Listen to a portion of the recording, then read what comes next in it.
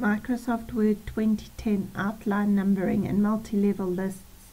Sometimes one level of numbering is not enough. Creating an outline can help you organize your document for clearer presentation.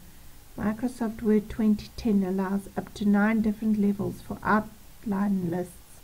It's easy to demote or promote a list item from one level to another using the indent button.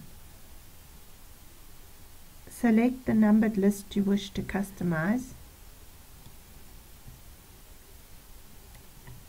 On the Home ribbon in the Paragraph group, select the Numbered List pull-down menu. Select the numbering that you would like for your document, and you will see that it changes to number as per the indents. If you require to promote or demote an item, simply use the indent increase and decrease buttons, and you can see that the numbering changes automatically.